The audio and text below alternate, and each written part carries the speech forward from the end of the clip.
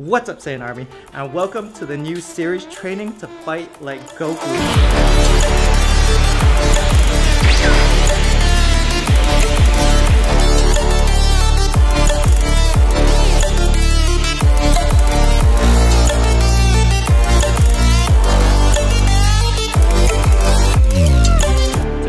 This is totally out of my comfort zone. Martial arts has always been something I've been interested in doing, but I always made the excuses like, you know, I didn't have enough energy, too tired, you know. Now I've been bodybuilding for 14 years now, and you know, after a lot of years, it makes me feel a little bit stiff. So my goals for this whole series is to, one, get more agile. I want to, you know, feel lighter on my feet, move around in different ways that I'm not used to. And two, I want to learn the mental aspect of martial arts. There's a huge mental aspect, and I want to learn, you know, that peace of mind that a lot of these fighters have. Again, we're starting at ground zero. You guys are going to see me fall a lot. You guys are going to see me fail. I might krill in a couple times, but we will keep on getting back up and keep on going and just keep on getting better, which is what this series is all about. So let's go and enjoy the video. Day one, we're here with Dan, the man. Wow, you don't say! Dan, tell us a little bit about yourself, your background in martial arts, all that good stuff.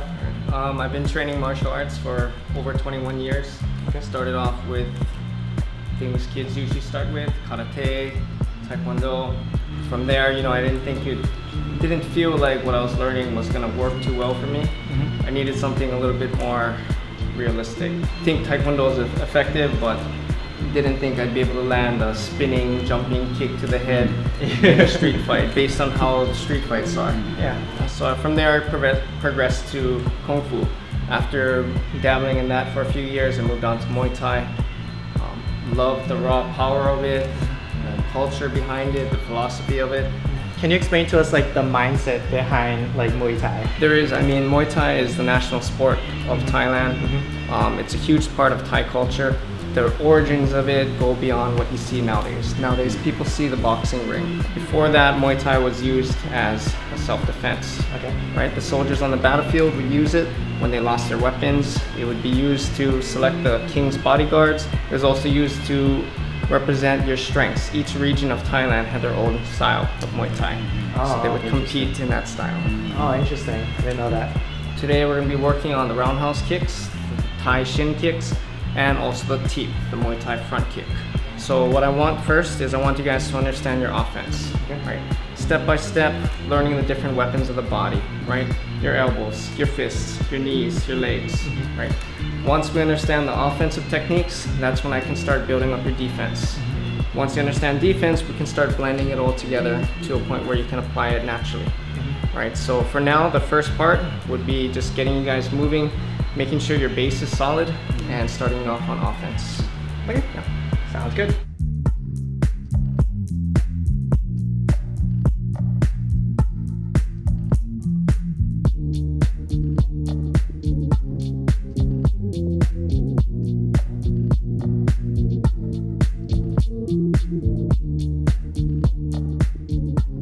Slowly lean forward. Down, good. This duels as a balance drill. Also, it's teaching you a basic defensive posture. What I want you guys to do is I want you to balance on your left leg, knee up here. Okay. What we're gonna do, we're gonna put our elbow on top of our knee, left fist extended forward.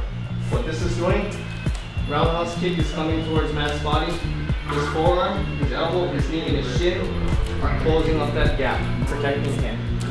Same thing, 1, 2, 4 points. Closing up this gap. So there you go. And down. Okay? I'm going to test you guys' balance. This is actually going to be something we're going to do each class to monitor your progression. Close the gap, small tap, man. That's it. Again. Right, slow. Oh, not that. I'll stop there. Day one, it's normal. Small tap. Yeah, later, hard hit, and you'll be able to balance. Alright, so what I want you guys to do, put your dominant leg in the back. Front leg, toes are going to be pointing straight forward. Now what you guys want to do is you want to create an angle, right? So right here is about a 90-degree angle. I'm going to split my feet about shoulder width apart, and I'm going to take a small step out to the side. Now Muay Thai, we have a lot of different ways to attack and to defend, different weight distributions. Sometimes we're very heavy on our back leg, front leg's very light, yeah? This is a more defensive posture. Easy for me to block, easy for me to teep, easy for me to go in and out. If I'm light here, leg can sweep, right? If I'm heavy on this leg, really heavy, leg kick goes, damage my knee, damage my joint. Yeah. If we're too narrow, that's good in a sense. We're a very small target, but it takes forever to attack. It takes forever to kick. All right. Okay. If we're straightforward, not everything coming in here, it's a big target. And my hips, no power anymore because I can't rotate. Okay, so you want to find that medium. We're going to be diagonal. That way, we're not a super big target for our opponent, and we can use our back hip to rotate in for power. Muay Thai, we sacrifice here, right? You guys work out, you guys train. We can train here. Ribs to be strong, body strong. Okay, we cannot train our neck. We cannot train our jaw. We cannot train the temples, right? So our hands are gonna be unnaturally high for martial arts. Here is okay. Yeah, we can train. Here we gotta protect neck and up. We're gonna go into your movement now. What we're gonna be doing when we move forward, rather than walking straight towards our target, like how we normally step, we're gonna be moving within our stance. All right, the reason for that, if I'm walking towards my target, foot over foot, and I get kicked in the chest, I'm gonna start falling backwards. Here, I get kicked in the chest, I can land in my stance, ready to go. Yeah, we can use our bob of the shoulders, forearms, and elbows with the natural bob of our step, okay? Okay, so it's gonna look like this. 1 and 2, 1, 2, 1, 2. Small steps, 1, 2, 1, 2, 1, 2, 1, 2, and stop. Okay.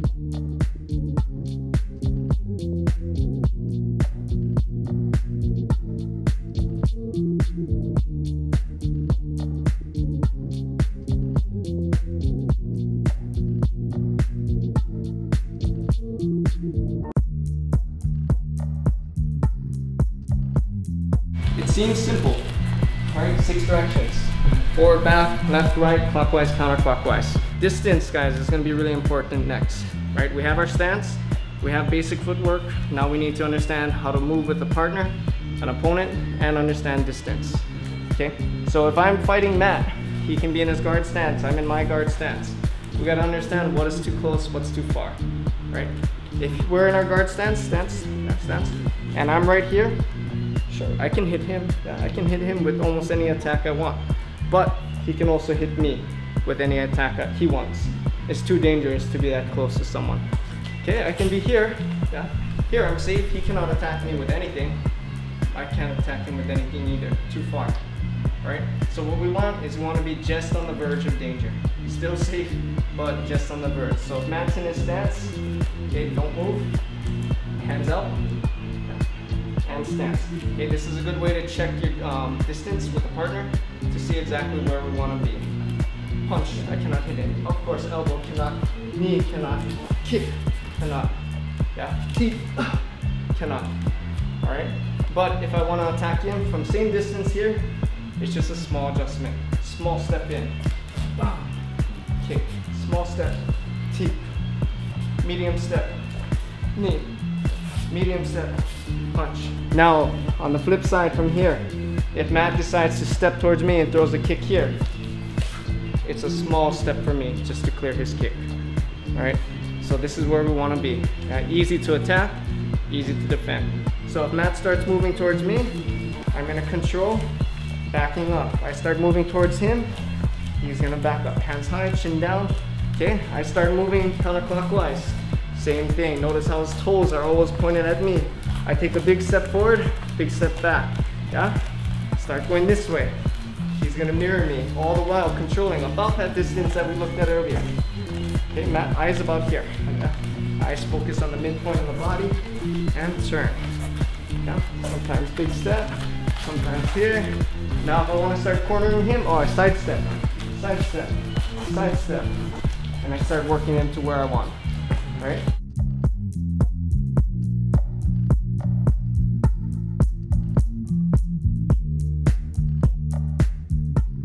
This is going to be our roundhouse kicks. All right? Now, I teach this in the beginning not because it's the easiest, but because it's one of the hardest things. The pivot, our weight adjustment, balance, what our hands are doing. Roundhouse kick is going to be a continuing thing that you're going to have to work on for a long time. All right, so what we're going to do, let's face forward towards the mirror in our guard stance. Let's break down the movement first, guys. We're going to use our lead leg to attack. So Matt, take a step forward, back step. Yeah, that's it. Okay, now we're in a backward stance. Yeah, we're in a left guard, he's in a right guard. Okay, with your hands staying up, what I want you to try to do, bring your kick around, fall parallel to the ground, waist tight, and come back, right? It'll look like this. And back. Now, no target, so no speed, no power, right? This is all technique work.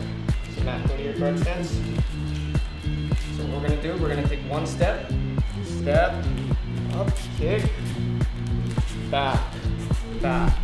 Good, step, kick, up, back, back, step, kick, back, back. Okay, now what we're doing is we're breaking down the technique to its simplest form.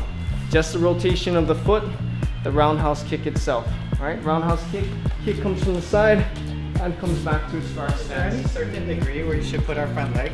Like, should we open it up more or just straight? Natural, yeah. Just whatever feels good. So what we actually do is we step normal, yeah, and we. What we don't want to do is we don't want to step in here and then just bring our leg across. Yeah, there's no torque there. There's no twist of the body. Just using the legs. Knee comes up, leg comes over. Thai style roundhouse kick is different. Okay. Now we're going to be using our body, right? Thai style, we use our head, shoulder, arms, core, hip, and our leg to deliver power for that technique. Right. For now, guys, we're going to keep it simple. What I want you to do, or actually you too, from your guard stance, I want you to drop your lead arm, guard with your rear, and back up. Okay, drop and guard. Back up. I'm going to take my step forward, I'm going to drop, I'm going to guard, and I'm going to come back to my stance. I step, drop, and guard, and come back to my stance.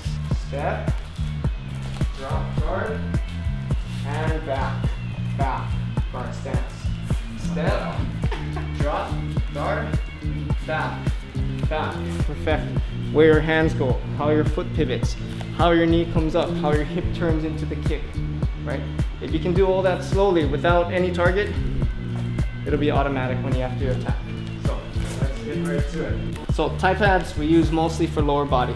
So the sweet spot that you guys want to be attacking with is your shin bone. Yeah, not from here. Yeah, about here, here and down. Okay, now when you kick on the Thai pads, your shin bone's gonna impact, but no matter what, usually so will your foot. Stand. Okay, now remember, drop that hand. Oh, yes. Okay. Okay, slow step. Other hand. Yeah, right hand drops. Right. Oh yeah. Whenever you throw a kick, knee, teep, whatever leg is attacking, that same side drops.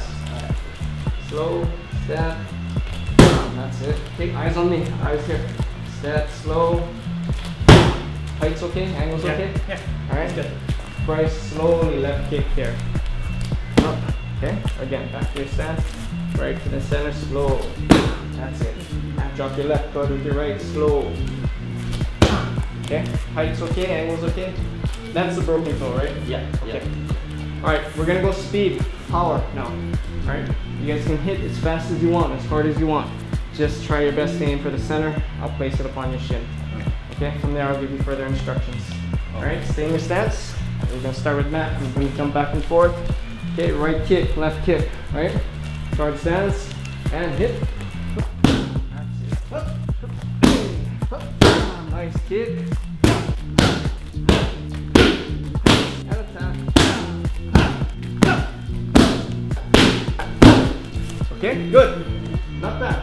I want you guys to exhale the exact moment you make contact. Yeah. Exact moment.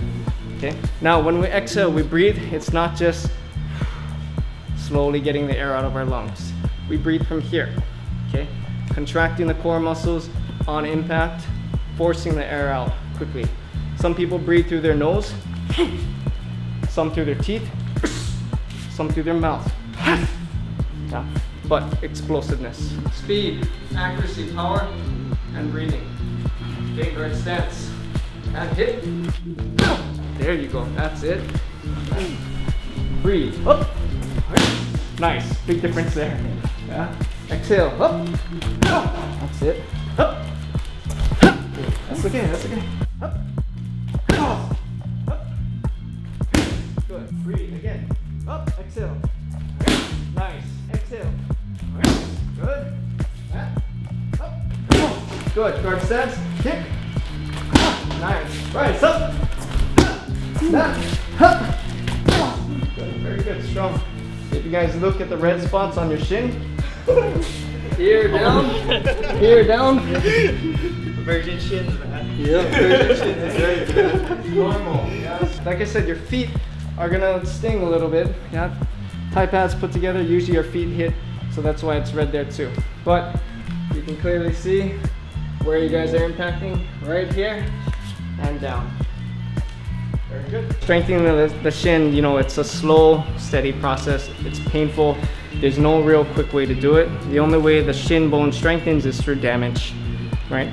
So if you look at these guys' shins now, just from hitting the thigh pads, right, we have damage going to their shin, right? Little by little, this won't happen anymore.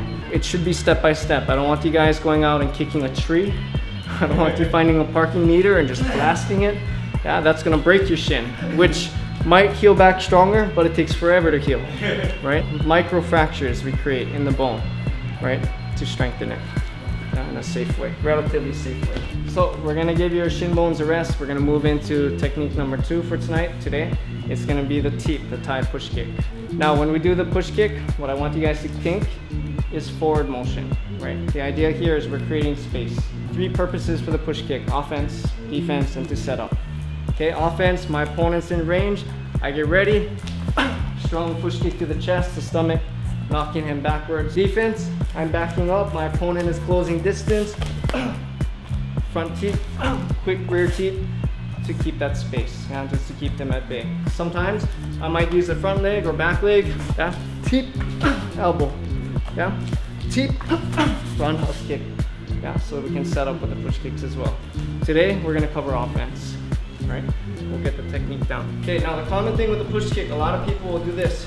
Up kick, like a soccer kick. That's not our goal. We want to kick around here. This area here. I want you to pick up your knee above waist height. Okay, it has to be above waist height. From here, what we're going to do, we're going to push our foot forward and down. Okay, up, forward, knee up, push forward, and down. Now to generate power, just like the other Thai style kick, we're going to drop that hand, guard with the other hand, right? So when we do this drill, it'll look like this. I'm going to use my lead leg, so I'm going to take that step like you just practiced. Step, left teep, and back.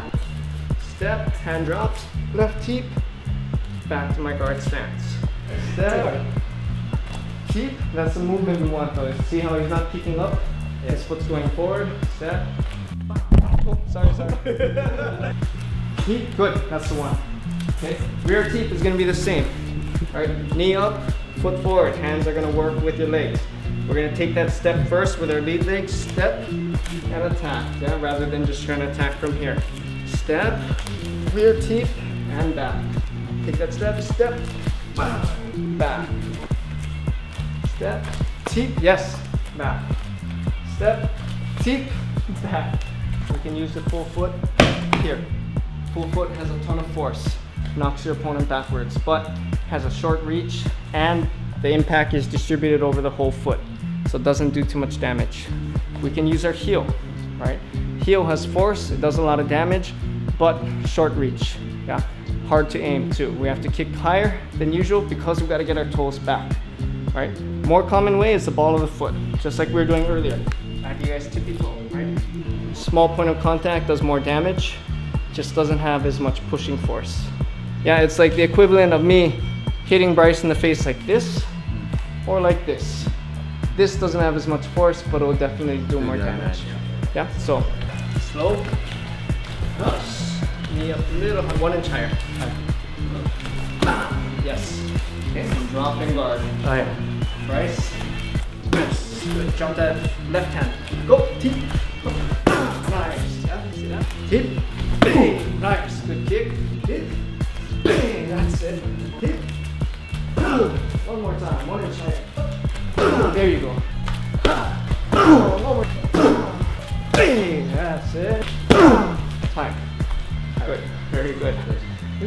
Questions? Front teep, rear teep, offense. No? Very good, guys. It's like our bench squat and deadlift right here. Again, what turned me to Muay Thai, it's a beautiful self-defense, it's a beautiful art, deeply rooted in culture and traditions, but it's effective. Yeah, for street, for self-defense, for competition. All right, so that's the end of the video. Thank you to Dan. Yeah, so shout to Dan. We're gonna link his website down below, so anyone that wants Muay Thai that's out in Oahu, go and hit him up. We're gonna be coming back every single week. Make sure to like the video and let me know what you guys think. And yeah, awesome. See you guys in the next video. Much love, Shantanani. Aloha. Vegeta, what does the scouter say about his power level? It's over 9,000!